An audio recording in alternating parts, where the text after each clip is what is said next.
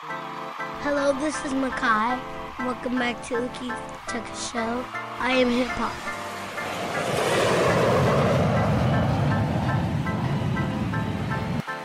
Putting your company together, I know you need different people working for you. How did that come about, just putting your whole organization together behind the scenes? It started out with just the creative team, and we didn't have, I'll be honest with you, for the first 4 years of our business, we had no business infrastructure whatsoever. It was like me, a lawyer, and some filmmakers, you know what I mean? Yeah. So it was a lot of just, I guess luck and just us using our instincts to get where we needed to go. And just recently, we raised a little bit of money, and I hired Paul Campbell from Microsoft, who put together the MTV Overdrive broadband channel. Yeah, definitely, yeah. So now we have a little bit more of a business infrastructure, but like I said, for the first 4.5 years, it was just us winging it, just doing what we felt was the best move for our company and our product. Okay. Hey, we're going to take a short break, and we're going to come back with just a few more minutes with QD3, and we're just going to talk about some of the business ventures that he's in and where he's taken us as far as the digital technology and all of the stuff that he's in.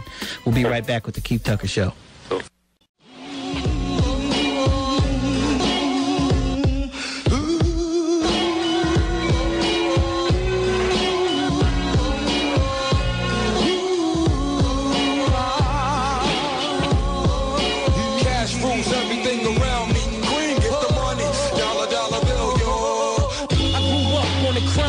The New York Times side. Welcome back to the Keith Tucker Show. We're here talking with QD3. Hey, Q. So we were talking about the corporation, QD3 Entertainment, and some of the things that you've built this into, and some of the people that you added to your team.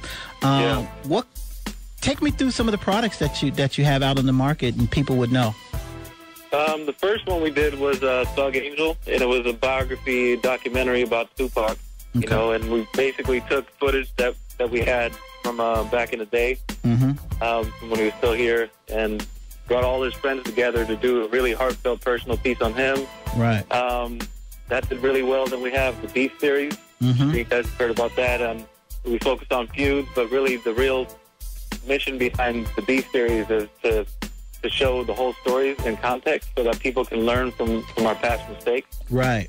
And then we have one called The Art of 16 Bars for all the entrepreneurs out there, which is basically a blueprint of the rap industry and what it takes to make your album, to deal with the labels, the managers, what kind of philosophy should you have when you approach your writing, all that sort of thing, how to put a good album together, all that. And then we did another one called The Freshest Kids, which is about the evolution of street dance, break dancing and popping and all that sort of thing. We did another one about hip-hop cops called Black and Blue. And that was my man. Was that Thomas Gibson on that one? Thomas Gibson did Letter to the President, which was a DVD that we did about hip-hop and politics. Right. Kind of tight, yeah. Okay. But you can check out QD3.com for more information on the films. Cool. Yeah. And so now you have a video on demand. You have an XM radio. Tell us all about that.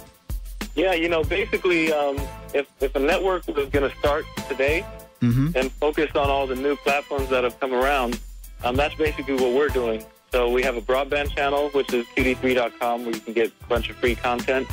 And we also solicit content, for all the filmmakers out there. If you have, if you want us to air any of your material, or if you're a host or just have something already cut, right? These platforms are available for the users as well, and there's an area on QD3.com where you can submit content for these platforms. Definitely. I was on there playing around too. You can actually submit some rap lyrics on your website too, right? Yep, exactly. Like Hot 16s and all that sort of stuff. Yeah. Like it's YouTube, but we call it QTube. Okay. That's cool.